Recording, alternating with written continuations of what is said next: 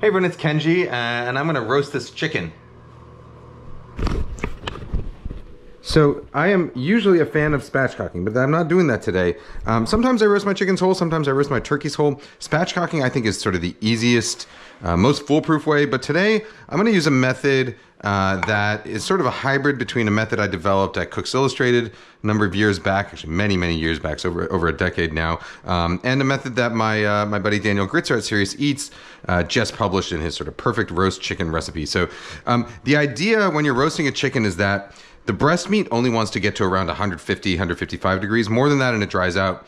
The leg meat, on the other hand, needs to get to at least 165, 170, maybe even 180 degrees. Otherwise, it is tough. So how do you get two different temperatures on the same bird? Well, it's not easy. Spatchcocking it is one way because then the breasts are thicker, the legs are thinner, and so everything ends up cooking at the same time. The other way is to sort of blast the sides and the back with heat and less heat on the top so that the legs kind of get a jump start. So that's the method we're going to use. You can do it either by preheating a pizza stone in the pizza oven or by using a skillet, which is what we're going to do today. So first of all, this chicken, all I've done to it is I salted it yesterday. I used a combination of salt and pepper. For this whole chicken, it was probably about 2 teaspoons of kosher salt, maybe a little bit more. You can do more or less depending on your taste, along with a dusting of fresh ground pepper. I salted it on all sides as well as the inside. All right, what I'm gonna do is I'm gonna take a skewer. And so you see there's these sort of fat pockets on the breast and the leg. We wanna help those render out. And so what I'm gonna do is I'm gonna actually just puncture the chicken all over those little fat deposits. And what that's going to do is it's going to create channels for that fat to come rendering out so that it crisps up better so that you don't have all that liquid fat kind of trapped under there and in there. It has a channel for it to escape. Probably about, I don't know, someone will count, I'm sure, and post in the comments, especially now that I said it, but I'm guessing around, I don't know, 30 or 40 punctures per fat deposit per side. The other thing I'm going to do is I'm going to take a knife and I'm going to cut a little slit right here. A little slit right here, kind of just where the leg meets the backbone, and then a little slit up here, where the breasts kind of come in, and a little slit right there, okay? And those are also going to be little channels for fat to escape from. All right, so now I'm going to truss my bird. Trussing the bird, mainly you do it for appearance. The other thing you can do is sort of help, well, the reason I'm doing it is because I'm cooking this in a cast iron pan, and I want it to all kind of fit in there nicely. I'm gonna truss this the easiest way I know how. Some people will do fancier things, but I'm doing this pretty straightforward. Okay, so what I'm gonna do is I'm gonna start by taking those wingtips. I already did this, but I'm gonna take the wingtips, tuck them back here, okay, so that the wings stay nice and compact against the body. Then I'm going to take my twine, and you want the leading end to be quite long, you know, a foot or two, just in case, because you don't want to run out of twine while you're doing this. And then I'm going to tuck it under the breast there, and we're going to basically wrap it all the way around the breast, and then we're going to cross it on this side and tighten that up. You see, and so basically, like, I've pulled the breast together into like a little sack. And then, real simple, I'm going to take my end of the twine, wrap it around this leg a couple times. Take the other end, make sure it's nice and tight, and then wrap it around that leg a couple times. And then I'm going to wrap it around both. Okay? And I'll take the other end and I'll also wrap it around both. And so that is the simplest way I know to truss a chicken. You don't have to, you know, there are fancier ways to do this. I think Daniel probably has a fancier way that he does it. There are much fancier ways you can do this, but I find that this is pretty effective and you don't really need to do much else. And it's something that basically anyone can do. Tie this end off so that our chicken is nice and tight and compact. All right, that's what we got. Nice, compact, tight looking chicken. One string going across the back, nothing crisscrossing or anything, and it stays put. I'm gonna take some herbs. I got parsley, I got sage, rosemary, and thyme. I'm just gonna shove them on in there. If you want, you know, you can do something like shove a lemon in there or put some garlic in there. Whatever you wanna shove into your chicken, you can go ahead and shove it, all right? But I'm doing some herbs. Really, they're just gonna kind of perfume the air around the chicken as it roasts. They aren't gonna end up, you're not gonna eat them in the end. Wash my hands, get rid of that chicken juice. All right, so I've got this cast iron pan preheating over here. I'm gonna get it nice and hot.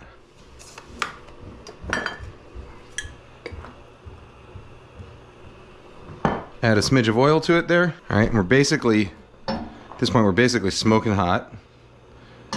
Now I'm gonna take my chicken and I'm gonna plop it on in there. The idea is I'm gonna sear this bottom side.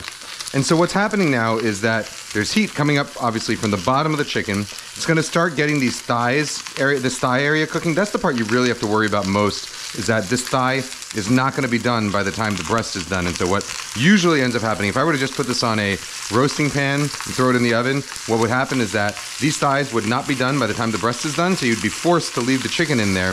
And in that time, your breast is gonna end up overcooking. So instead, what I'm doing is I'm giving that bottom side of the chicken a jump start, so that by the time it goes into the oven, it'll have already started cooking, and then everything will come up to temperature, finish coming up to temperature at the same time.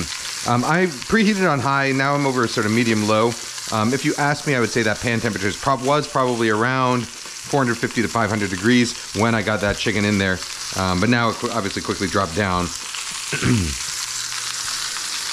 I'm gonna use my fish spatula just to kind of peek under here as it cooks. All right, so I am going to basically cook this on the side. So at this point, I'm going to pull the chicken up and kind of prop it against the edge of the skillet there, so that that thigh can start cooking. I really want the thigh part to be directly against the pan here.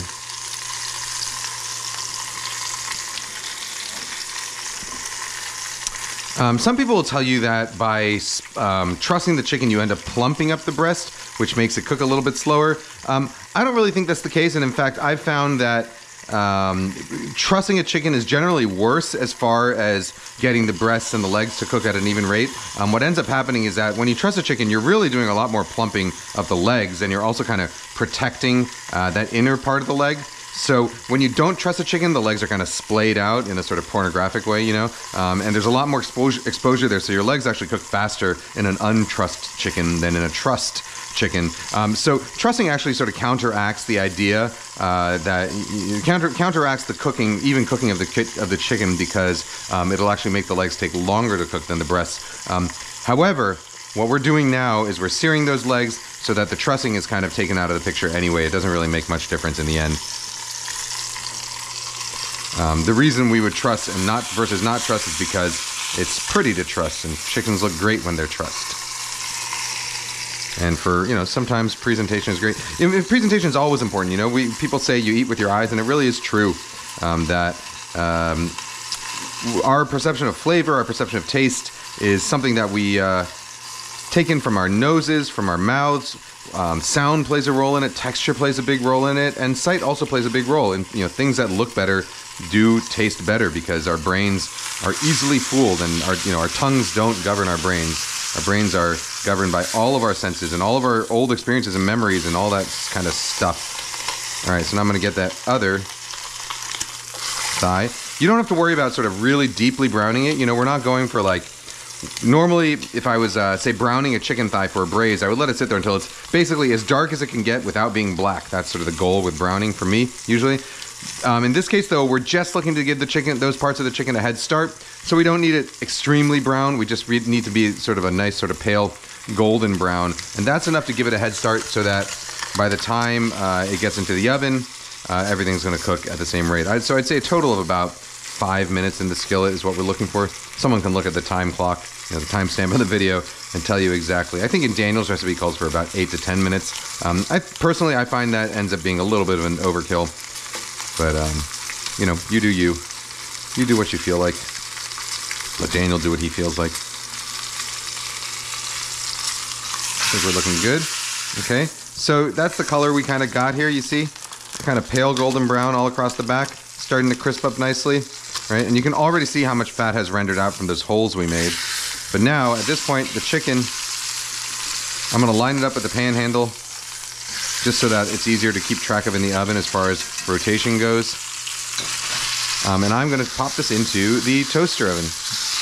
Sorry, this is future me about to throw that chicken into the oven, but I pulled it off for a second because I forgot to tell you, when you salt your chicken, you want to let it rest overnight in the fridge on a rack, uncovered, and the idea is that you want the skin to dry out a little bit, and that's going to help it crisp up a little bit more. You don't want to let it go more than, say, at most 2 nights. If you let it go longer than that, the skin will completely dry out, and without moisture, the collagen in skin cannot soften into gelatin, so it'll end up with a sort of leathery chicken as opposed to a crisp chicken. So for the crisp chicken, you want to salt it and let it rest overnight on a rack so that it can dry out a little bit, but not too much. All right, back to the main part of the video.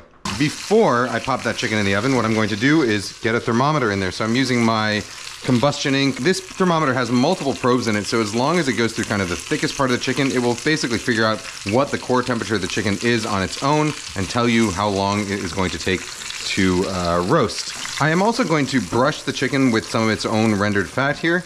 That's just going to help the breast get a little bit golden brown more evenly. There's no need to baste poultry as it roasts. In fact, it's generally better not to baste things because you end up just kind of cooling it down as opposed to, well, I don't know, doing much more with it. Basting while roasting, that is. And when you do baste, if you are going to baste, you definitely want to baste with something that's like a pure fat as opposed to, you know, like butter, for example, has a mixture of fat and water. And you don't want to add water to the surface of your chicken. But the fat that's rendered off from the chicken already is a perfect basting thing. I'm going to do it once at the beginning, and that's it. Now, finally, it's going to go straight into a 425 degree oven. I'm using my toaster oven.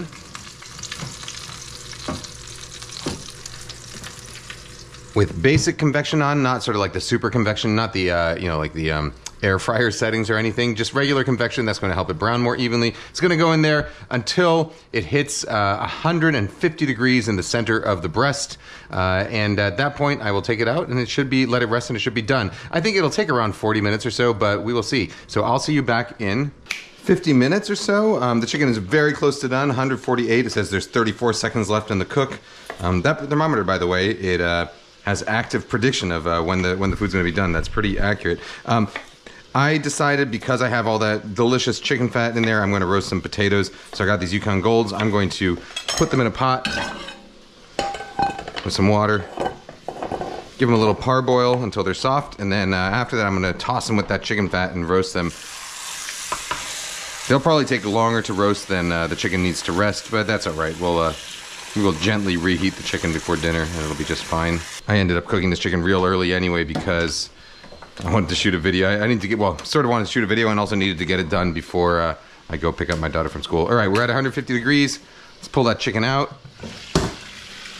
I did give it one rotation in the middle, I should say, just to check it out, and everything was looking good. Oh my goodness, look at that.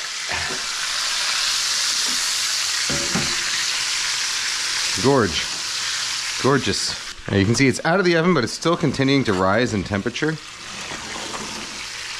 It's at 153 right now. So I'm hoping it won't go above, you know, maybe 160 max. 155 would be ideal. It might go a little bit above that. Notice also I was roasting this at pretty high heat. That's because I really want that skin to crisp up nicely. Let's check out how the bottom looks. Take this thermometer out.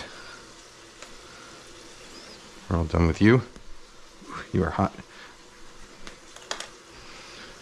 And my chicken.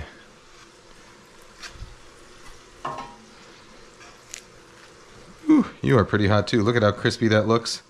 Delicious. Ooh, there's a string stuck to you there. Wow.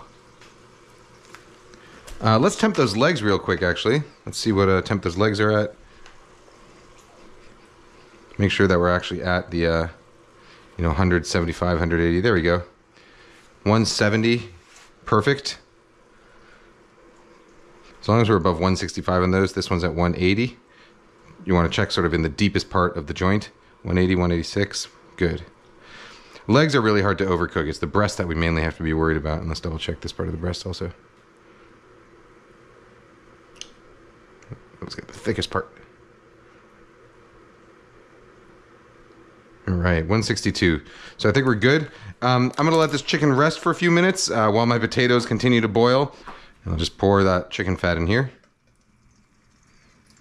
So now I have something to roast my potatoes in. I probably wouldn't even make a pan sauce with this because there's not really that much fond in the pan. Those little bits are yummy though. Okay, so I'll be back in a few minutes. I'll show you how to carve this chicken now that it's cooked. All right, I'll see you in 20 minutes or so. The chicken has rested. It's now ready to carve. I usually rest my chicken until it comes down to around 145 degrees or so. That's a sort of a good sign that the juices in there have sort of redistributed and thickened up a little bit, so they're not going to come spilling out as soon as you cut into the chicken. Although they might anyway. Who knows? All right, so I'm going to undo this string. Because we only trust it the simple way, you don't really have to pull anything out from underneath. So it comes off, the string comes off really nice and easily. Okay, so now we start with the legs. So the first thing you want to do is hold on to the end of the drumstick here, pull it out to the side a little bit, stretch out this little flap of skin, and then go give it a little incision just with the tip of your knife. You don't really have to do much work. The leg should sort of pull itself away, right? And just very gently with the tip of your knife start to sort of work it away until the leg basically pulls off on its own. And then you want to get in that little joint there. Make sure that you cut deep enough that you get the oyster. That's this little chunk of meat here right next to the back of the chicken. Okay, and there we got a leg. If you want, you can then divide it into a drumstick and a thigh portion. We'll do the same on this leg over here, so kind of gently pull it apart, slit. Very little pressure needed when you're carving a chicken. If you feel like you're having to like really have to saw through something, you're probably doing it wrong, and you should readjust your knife position. So we got that oyster out along with the back. All right, again, we're gonna right through that joint. So we've got our two thighs and our two drumsticks. Now for the breasts. You can, of course, leave it on the bone if you want. I'll probably just take it off. So if you were, I'll take it off because I'm going to make stock. But if you were to leave it on the bone, what you would do is you would hold it up like this and cut through here and basically cut down through the rib, break through the rib bones with your knife, and then you'll end up with a whole chicken breast that you can split in half with your knife. But we're going to just take it right off the bone here. This is going to be a little bit more difficult because I left the, I didn't remove the wishbone, which is the bone that comes up here, before roasting it. If you want to make your job a little bit easier carving, you can take that wishbone out while the chicken is still raw, which will make it easier to carve. It's harder to take it out while it's raw, but you have the advantage that the chicken is cold, so you can handle it more easily, so you don't burn your fingers, you know? But anyhow, I don't know if you saw what I just did. I worked my knife as close as I could to the bone here, and then I kind of separate it from this little bone that pops out, and then slid my knife right down along the inside of the carcass to get off as much meat as possible, leaving very little behind. And then I'm going to split this breast into two pieces also, mainly because I generally think those portions are too big, but also because I want you to see how juicy this is inside. Look at that. Look at that. Can you see that? Can you see how juicy it is? Little squeezo. I don't like all those videos where people squeeze things, but I don't know. I guess I just did it. All right, onto the plate it goes. You could take the wing off of that piece also if you want. I always think, by the way, these little pieces of skin and stuff, those are chef treats. Chicken skin, it'll come out crispy out of the oven. It's never going to be as crispy, you know, when you actually serve it as it was fresh out of the oven. Same with turkey skin. That's just a fact of life, no matter what anyone tells you. So you see, not much pressure. It kind of separates itself. And then when I get to the bone part here, I kind of use my knife to just pry a little bit in there, and then it should pop right out. Okay. Again, let's take a look at, oh my, is that juicy. You know, chicken breast is actually, I prefer chicken breast to chicken leg when it's properly cooked, when it's really nice and juicy like this. I think there's nothing better. Nothing better chicken-wise, at least. Oh, that crispy back skin. All right. Missed part of the oyster. So this is actually part of the first oyster. I think I missed a little bit of it, but also chef's treat. Jack Pepin's favorite part of the chicken. All right, so now this carcass, I will chop it up. I'll leave the herbs in there. I'll chop it up roughly. I'm going to use it to make stock. But there you have it. That is how you roast a chicken and how you get it really nice and juicy. So there you have it, like real simple, the simplest way I know how to roast a chicken and have it sort of come out whole looking like a chicken as opposed to spatchcocking it. The key steps are salt it well, add baking powder to the salt if you want, let it rest overnight in the fridge uncovered on a rack so that you get circulation all around and it dries the skin out a little bit. The next day, poke a bunch of holes in it with a skewer or a toothpick or anything really nice and sharp all along the fat deposits on both sides, both thighs and on the breast. Cut a couple slits in the back of the chicken. All of that allows for rendering fat channels to escape into the pan so it doesn't just sit and bubble under the skin. And then finally, get your cast iron pan or any oven safe pan nice and hot, a thin layer of oil, put the chicken in there with the back side down after trussing it, and then cook it on the back as well as the sides where the thighs are, just to give them a bump, a little head start before you throw the whole thing into a 425 degree oven. Convection if you got it. If you don't have convection, you can use a 450 degree oven. It'll take you around 40 minutes to an hour depending on the size of the chicken. My chicken took actually 50 minutes. You want to pull it out when it gets to 150 degrees, let it rest, carve it, and you will have the juiciest, most delicious roast chicken you have ever made. All right, so there you have it. Perfect roast chicken. I am not going to feed any to Hamon right now because he's up in my wife's office. She's working, so I don't want to bother them, but he will get some at dinner. Before I go, real quick plug for my books. This is the Food Lab. This is my sort of big food science manual, 1,000 pages, hundreds of recipes, lots of photos. If you don't know much about cooking, this is a great place to start. If you do know a lot about cooking, this is a great place to advance to. James Beard Award winning, lots of great reviews, blah, blah, blah. This is my second book, The Wok. Also, award-winning, best-selling, James Beard Award-winning book, all about the science and technique of cooking in a wok. Finally, Every Night is Pizza Night, also a best-selling, award-winning book. This is my children's book. It's not a cookbook, it's a storybook. It's great for kids 3 to 8 years old or so. It's about a girl who thinks pizza is the best food in the world, because it is. All right, that's my plug for the day. You can get any of those personalized, signed, autographed, and sent to you anywhere in the world from Booklarder. I go in there once a month here in Seattle and send out books. So follow the link in the description below if you would like any of my books. That's how, that's the best way to support my channel. All right, guys, gals, non-binary pals, I will see you next time. Bye-bye.